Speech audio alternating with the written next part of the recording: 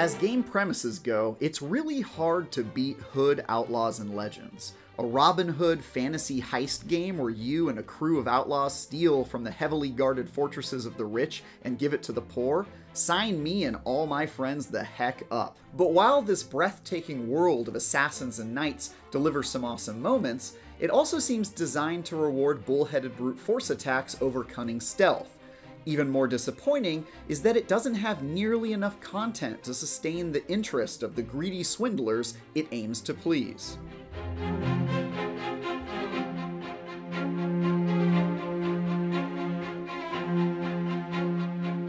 The main idea is that you and 3 fellow burglars work to steal loot from the grossly incompetent powers that be in a 3-stage process.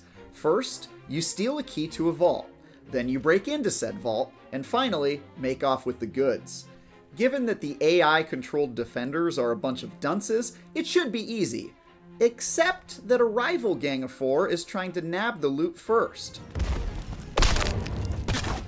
So, Hood is all about stealth and cooperation, until that inevitably fails and everybody murders each other until one team makes off with the treasure.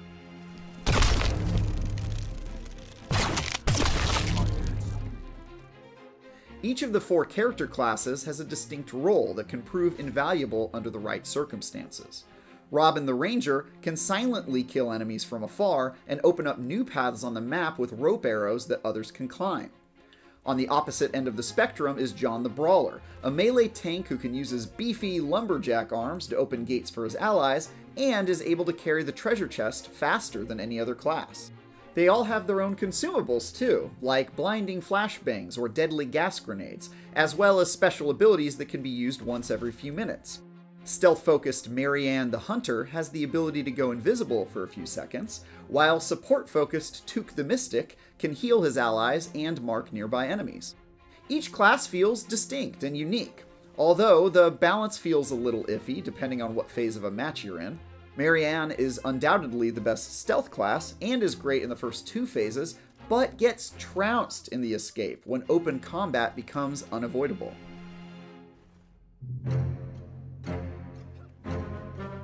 This leads me to one of the main issues with Hood. Stealth isn't rewarding enough, and going loud isn't punished enough.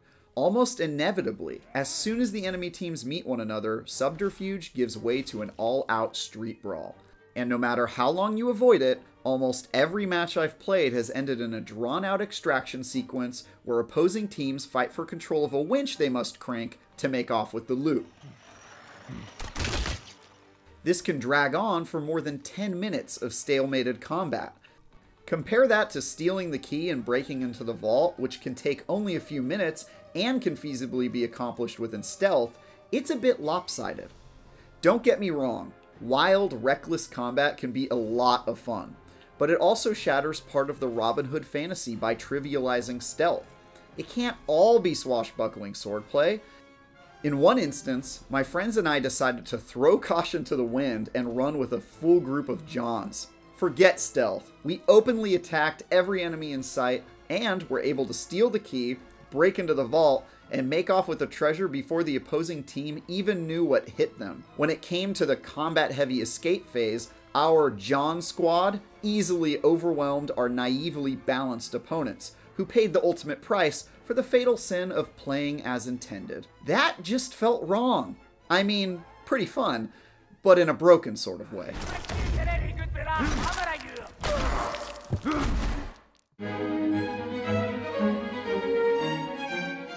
What makes the combat-dominant meta all the more frustrating is that the actual stealth mechanics in Hood are really well done and very satisfying. Sneaking around and working together to take out a trio of guards all at the same time makes me feel like a complete badass. And stealing the key right out from under the guards' noses with a well-placed smoke bomb is enormously fulfilling. The assassination animations and accompanying sound effects are a stealth lover's ASMR. Which made me want to avoid the more expedient direct assault style that Hood encourages. Each of the 5 maps are unique and beautifully designed, from a vast and murky swamp to a bleak, claustrophobic graveyard. Learning the areas and tracking down the randomly generated key and vault locations at the beginning of each match is a thrill, especially as your eyes dart back and forth in search of the rival gang that you know can't be far off. Marking enemies and coordinating a plan of attack over game chat and working together as a unit is an absolute blast the first few times you pull it off. And when all hell breaks loose when your team is caught by guards or ambushed by rival players, the slow, methodical pace gives way to utter carnage as you scramble to smash a hammer over someone's head before they can put an arrow through you. But again, there's a catch, and it's a big one. After just a few hours, you'll have familiarized yourself with the small pool of maps and playable characters. Once you've done that, there just isn't much else to do aside from repeating the same heists over and over again. And I started wanting to play something else just for the variety within the first couple of days. Hood, Outlaws, and Legends is a stealth action game with an interesting PvPvE premise, and that leads to some exciting moments of chaos when your well-planned heist goes awry upon contact with the enemy. Its downfall is that its balance rewards hacking and slashing over stealth and planning, especially in the pivotal third act. Even if you embrace that, there just aren't enough maps to sustain the single mode for more than a handful of hours before things become repetitive. For more co-op action, check out our review of Outriders and It Takes Two, and for everything else, stick with IGN.